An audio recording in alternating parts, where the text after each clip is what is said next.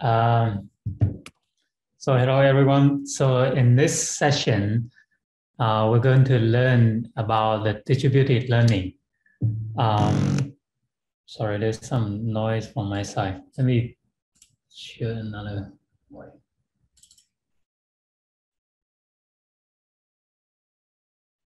Okay. So we're going to learn this distributed training. Specifically, we'll talk about the data parallel deep learning. Of course, there are many kind of theoretical background or theory or any kind of knowledge about the data parallel training. But in this, you can call it tutorial, I will basically kind of walk you through in a code. Kind of want to get our hands dirty to try to really implement the code to make it run on supercomputer. So the example will be very simple, and this example is basically taken from Bethany's talk this morning. It is an MNIST example implemented by Keras. So in this tutorial, the goal is to help you understand the data parallelization or model parallelization, and can kind of get an understanding what are the pros and cons of different parallelization schemes. And then we will look at the code and specifically we'll take the code that Bethany used this morning and then modify it with Huihuo. Huihuo is a framework for us to do data parallelization. And this is kind of very simple actually. Compared to when you have a HPC application, like material science application or whatever application you have, and you want to parallelize it using MPI, that might take more time. And this parallelize the machine learning code or deep learning code using Huihuo is quite simple, as you will see later on. And then we will kind of run this code on supercomputer. Specifically, we will run on Theta and Theta GPU. Okay, so before going to the actual coding stuff, I just want to very briefly mention a little bit about the background of the data parallel deep learning. So the idea for all kind of parallelization, whether using MPI or OpenP or whatever parallelization, is to reduce the time to solution. Basically, you have a gigantic, a job that cannot finish for one person. So you call a lot of people work together in a coordinated way. And so it's all a matter of how you distribute the job and how to coordinate in terms of this HPC language is basically the communication among the different workers, right? So same thing here in data parallel training. And this table, you can see, this is taken from one of the papers in the archive. You can see the training time for the ResNet 50 using the ImageNet dataset. So you can see that in 2016, they were using 8 P100 NVIDIA GPU, and it took 29 hours. That means if you use one GPU, it would take about 10 days, right? And then in 2019, they used about 2,000 V100 GPU. It took only about 1.2 minutes. So this is a dramatic improvement from using one GPU takes about like weeks of times to minutes of times, right? So this dramatic improvement just kind of accelerate the speed of the scientific discovery. And it's kind of, we are allowed to do more things if the training time takes only minutes or hours of time, right? We can do a hyperparameter search or neural architecture search. We can find out the best hyperparameter or best neural architectures to certain problems. But before that, if we just use our laptop or desktop, we really cannot do that. So that's the kind of main motivation, you can say that, in pushing this deep learning to HPC. And of course, in traditional scientific computing, we have been using this supercomputer for traditional HPC simulation. So it's kind of not a big change to push this deep learning on this HPC environment also. And then regarding this, how to parallels the deep learning, they essentially have two big categories, although there's some hybrid kind of intermediate parallelization scheme, which I don't want to go into too much detail, but basically, if you look at this, the whole kind of picture, you can think about one is the model parallelization, the second is the data parallelization. I'll just directly go to the plot here. So the left-hand side is the model parallelization, and the right-hand side, the data parallelization. So for the model parallelizations, it basically just split the whole neuron architecture into different pieces. Different pieces means different neurons, and also the data associated to the neurons, like the weights and bias.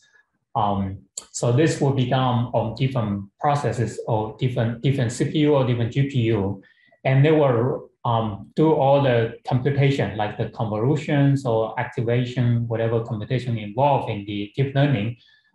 It will be done in concurrently in different GPU or CPU. Then there's also the communications among those different GPU. For example, the data, the output of this neuron need to go to the input of this layer, right? But this neuron is in worker 2, so there is a data communication involved. But so overall, in terms of parallelization, what people really cared about is the two important things. One is associated to the computations. It's basically whether the computation is load balanced or not, that whether the different workers get the same amount of work or not, right? So for the model parallelization, it's kind of relatively difficult to partition the neural network in a way that is load balanced to all the workers, because sometimes the neural architecture is quite complicated. So there's typically not a generic way that you can partition this neural network equally.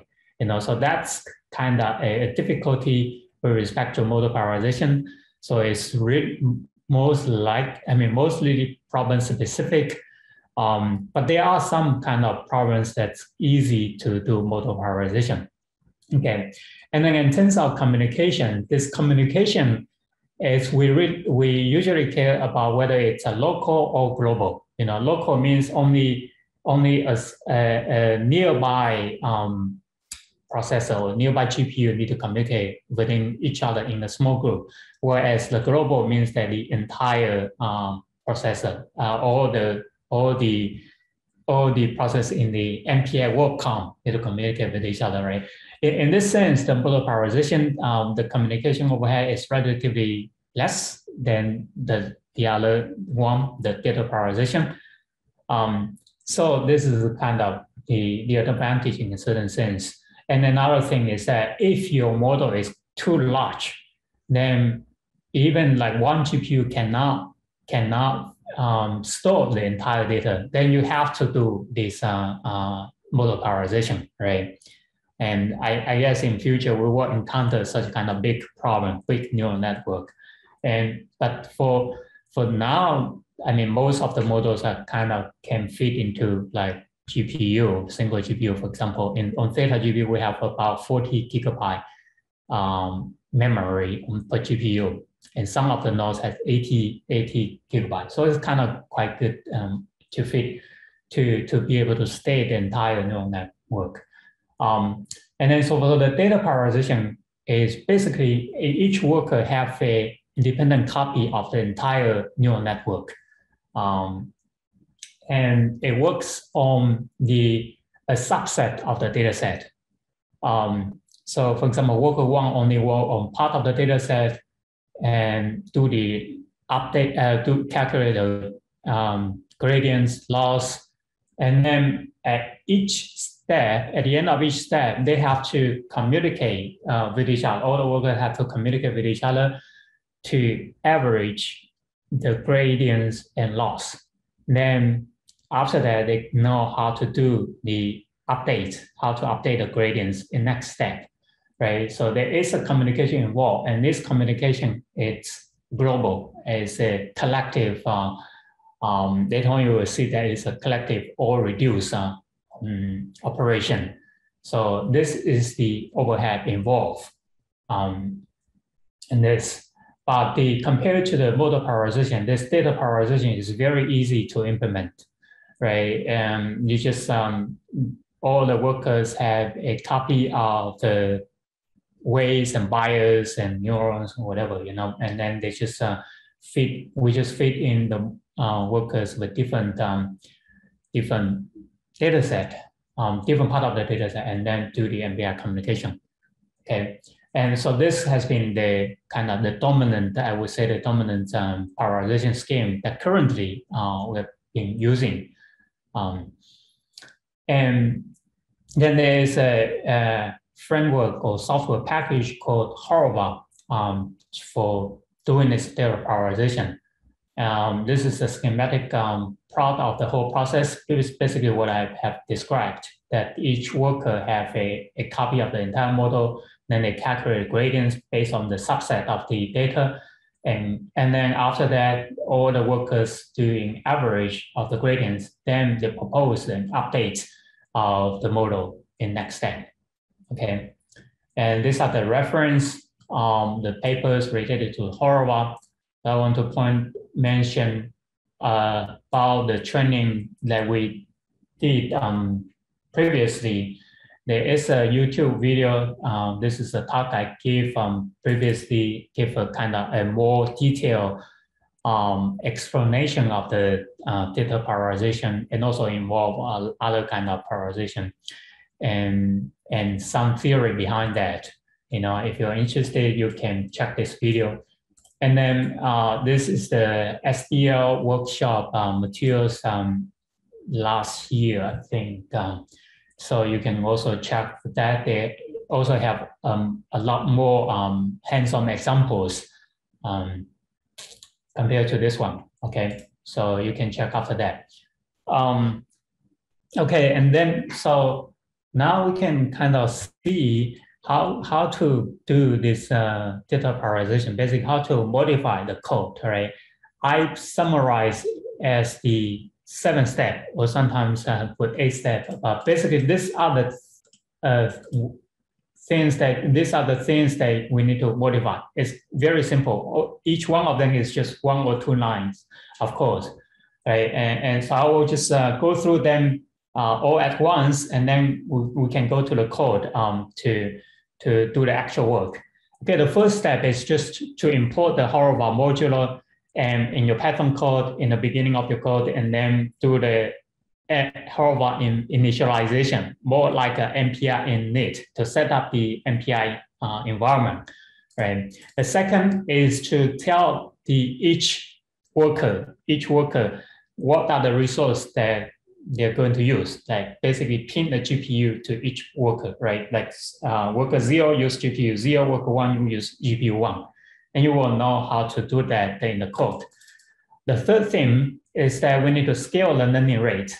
The idea behind that is that previously we use 1 worker, each step consume a batch of data. Now we have more workers, so each step we consume more data, right? So the step size is larger. That's why the learning rate is basically a kind of step size, a time step size in the optimization, right? So we have to kind of increase that proportionally. And then the fourth step is to define a distributed optimizer. So the initial optimizer, they only calculate the gradient and then the loss in the gradient, right? And then the proposed update. The distributed version will will calculate the gradient and loss with respect to the data they see, and then do or reduce, do an average, right? And so this is basically what it does. And then 5 is a broadcast the model parameters or optimizes parameters to the other rank from rank 0. So we want to make sure that all the workers have the same copy of the neural net model, right? Otherwise, they will go to different places. And so this is the idea. And then 6 is regarding the I/O. So because we have multiple workers, and we want to make sure that they don't compete with each other in writing data, right? And also sometimes in reading data. So specifically for the checkpointing, when you want to checkpoint, you write a copy of the model at each epoch, and we just want rank 0 to do that, right? This is basically you put an if statement, right? If rank equal to 0, then you do the checkpointing. Other rank do not do the checkpointing stuff. Then lastly is regarding the data set. So because in the data parallel training, we want to make sure that each worker only work on part of the data set, not the entire data set, right? By default, the worker, like if you do a unparalleled training, then the worker will sweep through the whole entire data set, right? So there is a little bit of work you need to do for this. We will show the examples, okay? And then on the GitHub repo, we provide 2 examples. One is the TensorFlow with Horova. The other is a Keras with Horova. So in this example, I will just go through one of the example. So what I will do is that I will share another screen.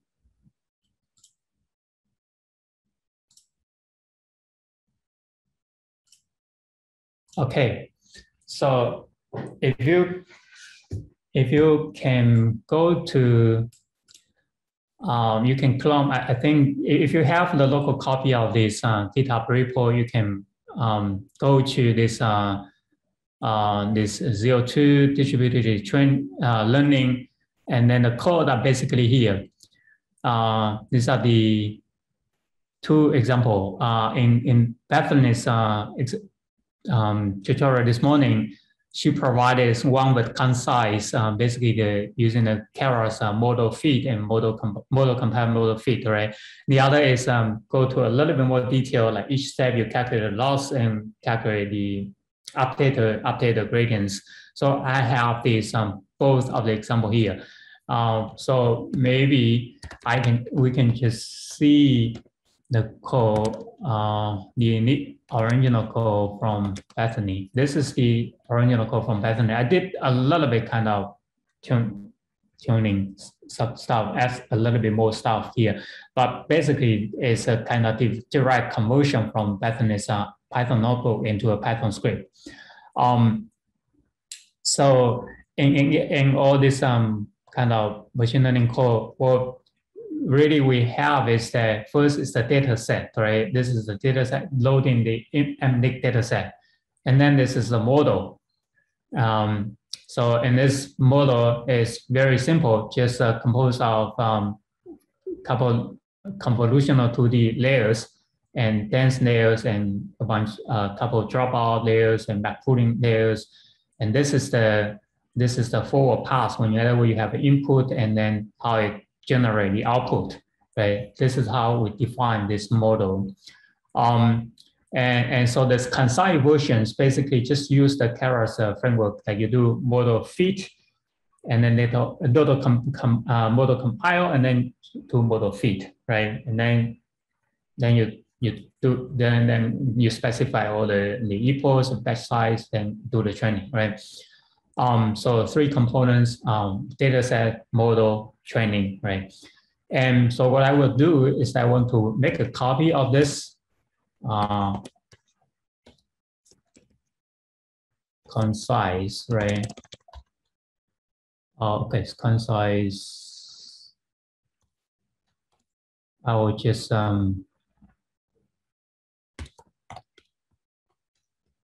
okay, working copy. Okay, so this is the code. And so we can go step by step to, if you want to follow me, you can also do it on your laptop or whatever, you know, and then later on you should be able to do that. Okay, the first step is to initialize a hover. That we can put that in the beginning. So basically import hover, and specifically this is the error. So it will be like this, import s hover, right? And then initialize is kind of MPI init. So usually what I would do is I want to say that I'm ranked something of something, right? So, and then so I would print out the rank for this, and then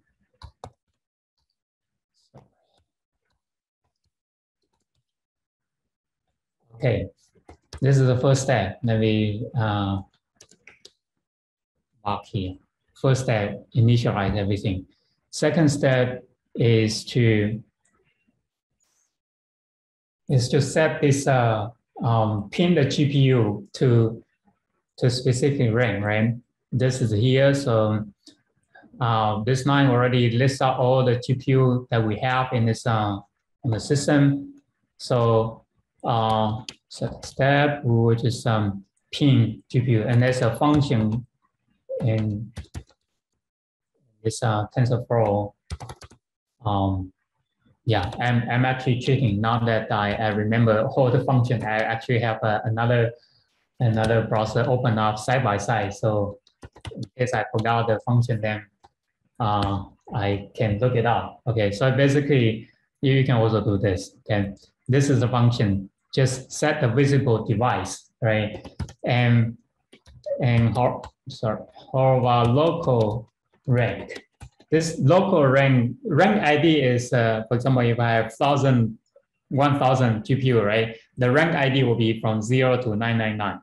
And the local rank will be from 0 to 5, for example, if you use a 6 rank per node, a 6 processor per node.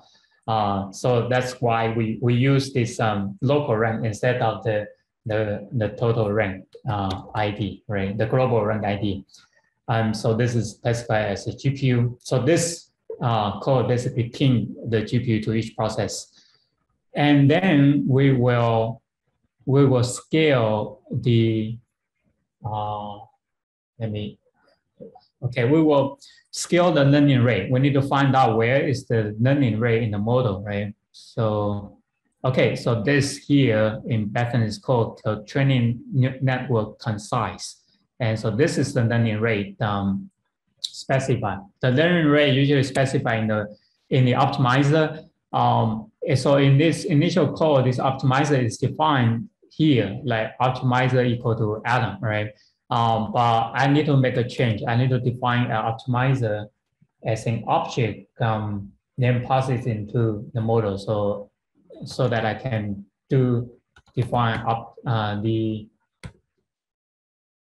distributed version of the optimizer. So, but okay.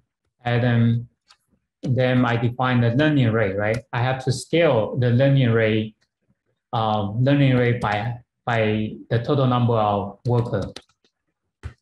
Okay. Then this is step 3. Step 4 is to set a distributed optimizer, right? So this line is the initial optimizer. Now I have to do a distributed version. This is easy, very easy in the Huihuo framework. It's just wrap this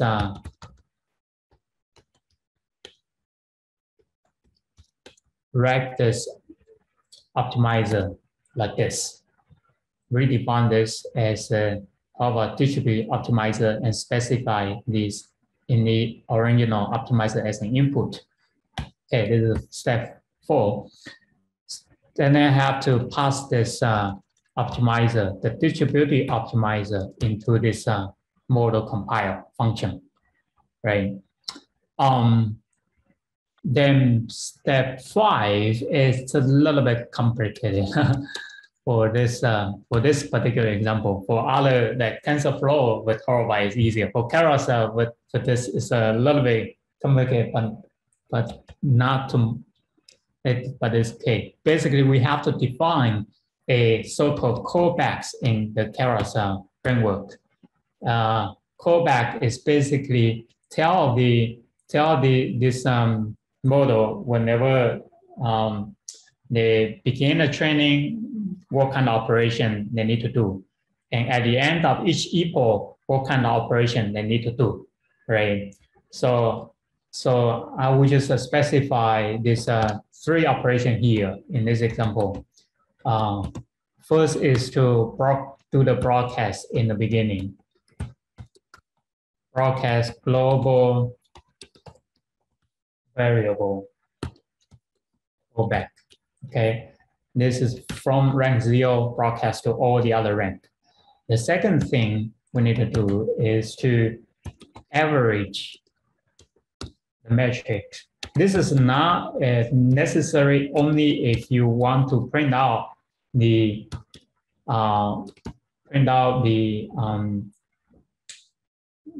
like accuracy and loss at each step or each epoch, right? It doesn't have impact on the overall training. You know, it's just for us to have a kind of input, because only each worker have only their own accuracy or loss, right? But we want to, when we do print out, we want to look at the average accuracy among all the workers. Then the third thing is regarding this so-called warm-up step. I don't want to, I will explain this a little bit. The reason is that when we scale the learning rate, the learning rate is larger, right? Larger, then the training become unstable sometimes. So in the beginning, we would like to use a smaller learning rate. So in this example, for example, I'm setting the warm-up equal to be 3. That means that in the first 3 epochs, I will just use an initial learning rate. The initial learning rate means that I don't scale the learning rate, right? So this it can be any value, just smaller than, even smaller than this initial learning rate, right? But the key thing is that I don't scale the learning rate. So this will be a smaller learning rate so that the training will be stable in the beginning. Okay, and I have to pass this to this compiler, basically callbacks. So make sure that it actually did do this. Then here I don't have the checkpoint, right? If you do checkpoint, you can specify only rank 0 to do that. But the other thing I want to specify here is that doing the log stuff, right? Point out, like usually in this keras, you can specify the model level, a verbose level. 0 means that don't print out anything. 2 means print out certain information, and you can check other levels. So here I just set the verbose level for rank 0, print out the information that each step, how long it takes, the accuracy loss, for example. But for other ranks, it keeps silence so that it won't kind of, the message, the printout in the standard output will not mess up, right? I think that's it. Okay, so then the 7th step is to do regarding loading a data set. So by default, as I mentioned, every worker will work the entire data set, right? In order to to make only part of the data set for each worker, I need to specify each epoch 10 per epoch to be smaller, right? Initially, this MLIG example, I believe it has 60,000 divided by the batch size is the number of steps per epoch, right? The total number of steps per epoch. Okay, so because I have more number of workers to do the work, so the time per epoch should be smaller, right? So this will make sure that, okay, worker 0, for example, if I have 10 workers, right? So worker 0 get 10 mini batch, worker 1, 10 mini batch, and I mean, several, so worker 0 only get 1/10 of the data, basically 1/10 of the data set. Say that if they need 100 steps to sweep over the entire data set, then worker 0 just go 10 steps, then for sure it would only take 1/10 of the data set, right?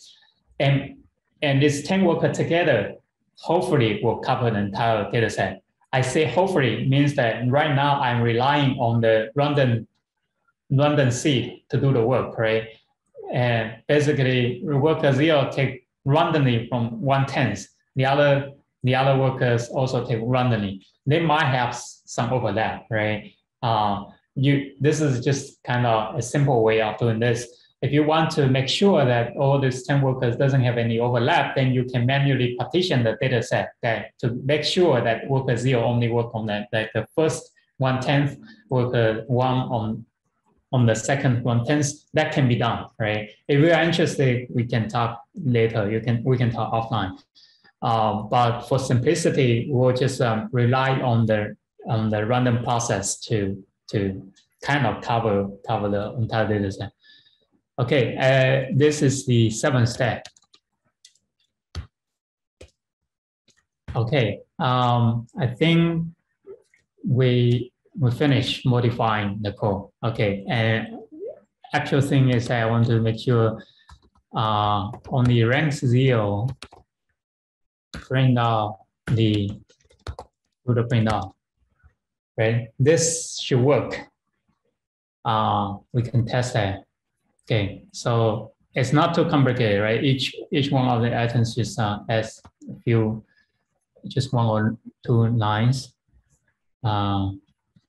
Okay, I will test this. So this is a working copy, right? Working copy. This is a document that I mean the code that I modified. So now we want to run that. In this the left hand side can just evaluate the performance. This is a way to SSH to Theta GPU and run. Actually, this should be 4 node. The queue should be 4 node. I need to modify that later. So the account is here. So except this one should be modified as 4 node. Other things will work here. The command. After that, we set up the environment. This is just to set up the TensorFlow modular environment. Okay. After that, then we can do this, run this example. Okay. So I already do this, but for the sake of example, I will do, so I finished the first step already, SSH to Theta, and then I will do this. You might want to refresh your page. I think it's actually already fixed this queue full node on the online. You might want to refresh your web page. Oh, web page? Okay. Okay. Yeah, I think, yeah, I believe, I remember I fixed. So, where is it? Okay, here. Yeah, full node, right? So, okay, after SSH to Theta GPU login now, then we can do this, right? you only need to take one node to do the example, okay? And 20 minutes should be enough. I think I'll just put here, since I already have a node working. So this is after you get allocated with this one node, then you can cd to this directory, right? Then you can do all this command to set up this environment. When you see something base in front of that, this is a virtual environment. That means the environment setup is working now. In order to check, you can see whether there is a TensorFlow package. For example, I do Python import TensorFlow STF, right? Okay, so TensorFlow is there. Okay, I'll kill this.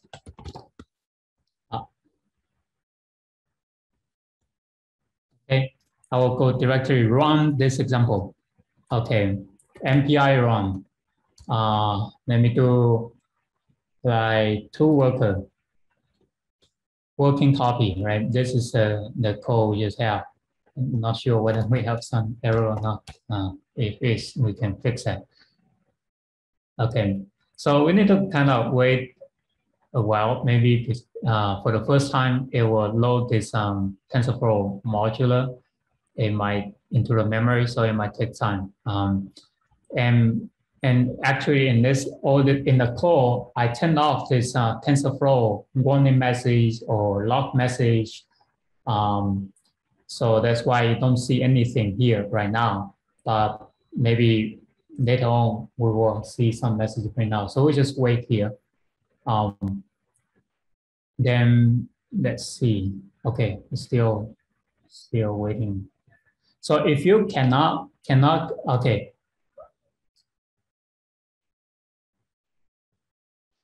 Okay, so looks like there's some error with some typo, most likely some typo with the code.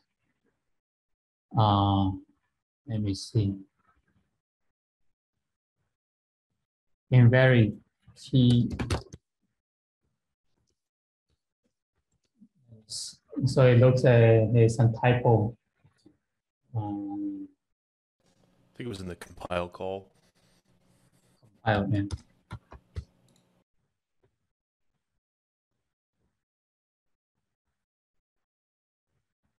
Optimizer. Let me check the one I did previously.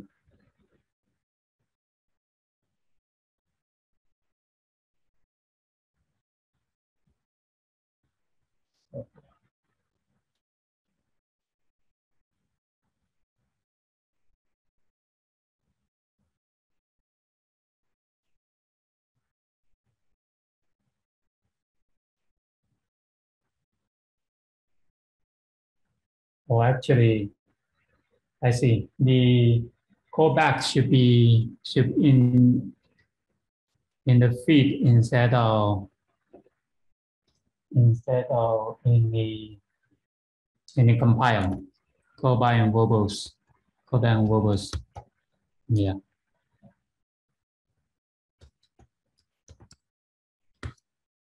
Yeah.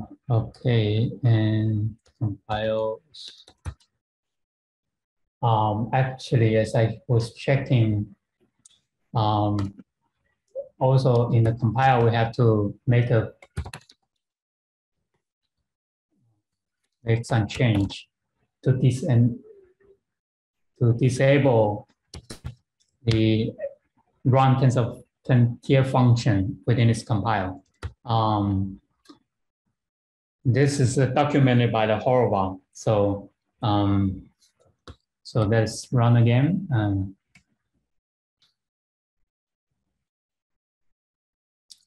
And okay, for some reason still, okay.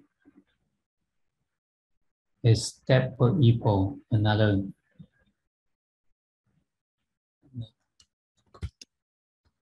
This should be step per equal.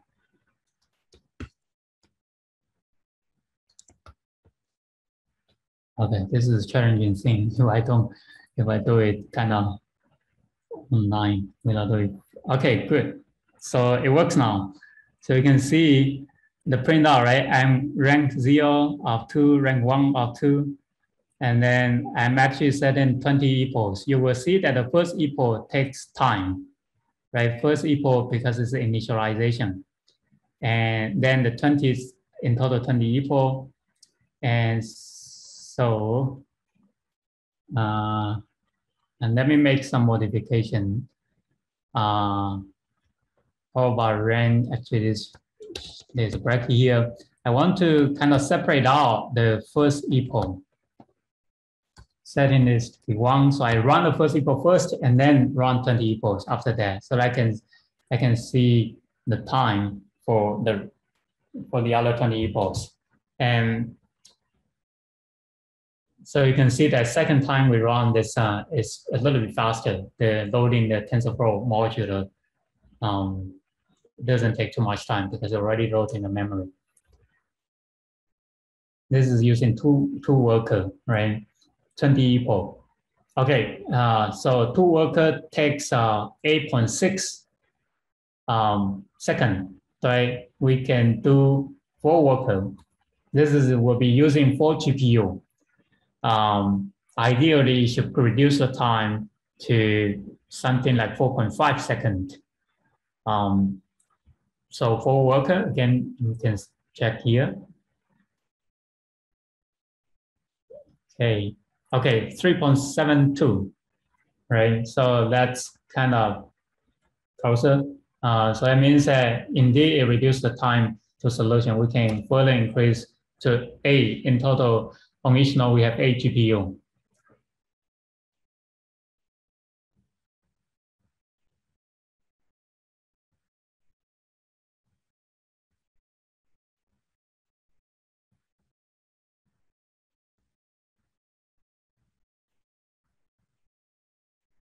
Yeah, I should kind of print out that the rank 0 print out this. Okay, so it further reduced to 2.2, right? So that's the idea. So by using more workers, the time to solution is reduced.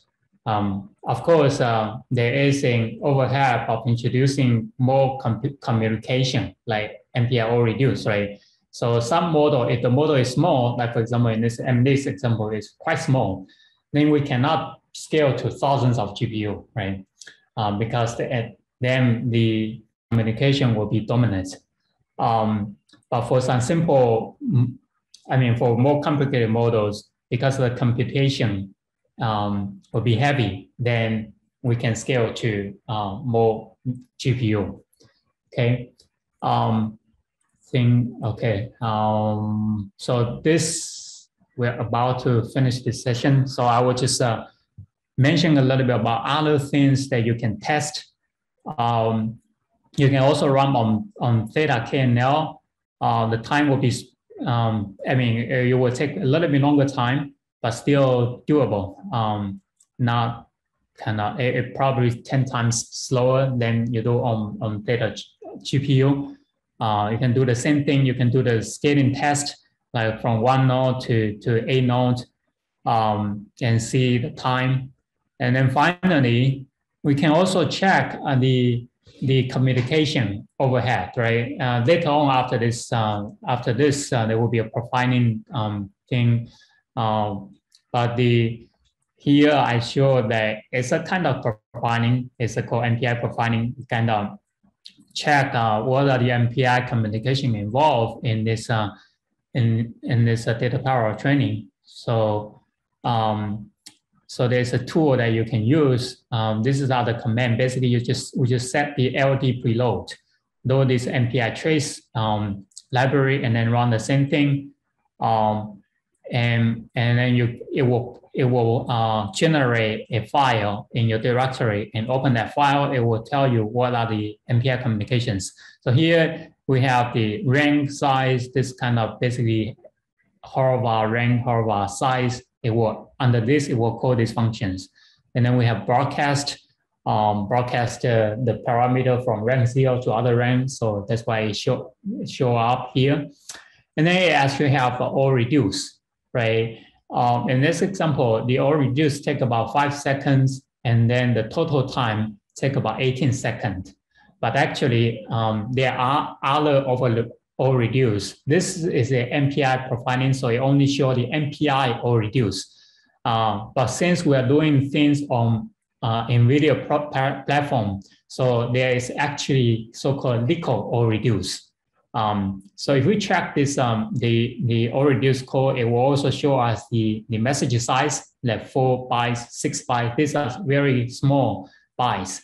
And this or reduce is for so-called negotiating or reduce. There's another profiling you can do is so-called timeline. Horvath timeline basically shows when the MPI communication or NICO communication happens, right? So again, it's very simple. You just specify this environment variable, tell the program what the JSON output is for this timeline, and then you can download this to your local machine and open that up with Chrome browser. I have the instruction here, so you can do it later on. But I was just showing the result here. So this is the timeline, and you can see this is different time step, right? At the end of each time step, they do the communication, and there are 2 stages here. NEG, it doesn't show the whole word. It's called negotiating or reduce. So this basically doing those 4 bytes and 16 bytes reduce, and there are other or reduce doing the actual communication or average of all those weights and bias. And this is done by NICO or reduce in NVIDIA platform, right? And it's about similar time to each other, right? The negotiating or reduce and then NICO or reduce. NICO or reduce also have other things like wait and copy the buffer, whatever, copy the buffer is related to other things, Horvath fusion. If you can check Horvath website, they will mention that. But for now, I don't want to confuse you by too much information. If you run on CPU, you can also my code support running on CPU only. Right? By default it will run on GPU, but if you specify the device to be CPU, let me make it a little bit small. To be CPU, then it will run on the host instead of on GPU. So if you run on the host, then it will take longer time. So this will be 2.4 seconds per epoch versus the running on GPU is just 0.1 second per epoch, right? So this is the kind of 25 times slower on CPU. And then you can do the MPI profiling and can see now it shows that the all reduced time is kind of close to the total time. It doesn't mean that the all reduced is dominant because in Horvath, the communication and computation, they overlap with each other. Most of them overlap with each other. But the thing is that you can see now it actually have not just the 4 bytes and 16 bytes, it also have all the other message size. So these are the actual weights and bias communication. And you can see the time spent for doing this actual or reduce for all this real weights and bias. Okay. Yeah, and same thing for this. And all this example, you can run this example either by requesting by doing the interactive mode, or you can just submit the job to Theta or Theta GPU. So you can see by submission script in the GitHub repo. Okay, I think this is all the contents I have. Let me go back to the 3 objectives. We can check whether we arrive all of it. The model power, first is the understanding the model parameterization and data parameterization, right? I mentioned that the model parameterization is not very generic. There's no generic framework to do that. It's more problem specific. And the data parameterization, we have Horvath to do that, and the code to modify the code to implement the hover is very easy. Just a few lines of actual code, then you can run on the supercomputer, right? And then we do see that by running more GPUs, we reduce the total time. Okay, so that's all the content I have. Sorry for the 5 minutes time. I used 5 minutes more.